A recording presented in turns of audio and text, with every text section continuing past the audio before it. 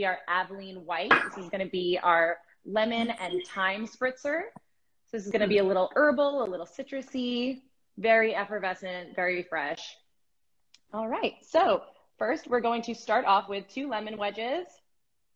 Okay. We're just going to squeeze these into the separate glass that we're going to muddle in.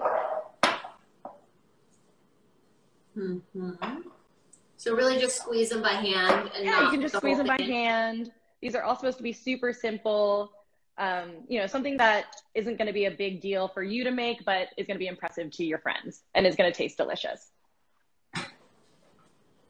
All right, so some lemon squeezed in there. Next, we're going to move on to some fresh thyme. And I'm just grabbing a bit of it, like, you know, a couple strands like that. Put that in there.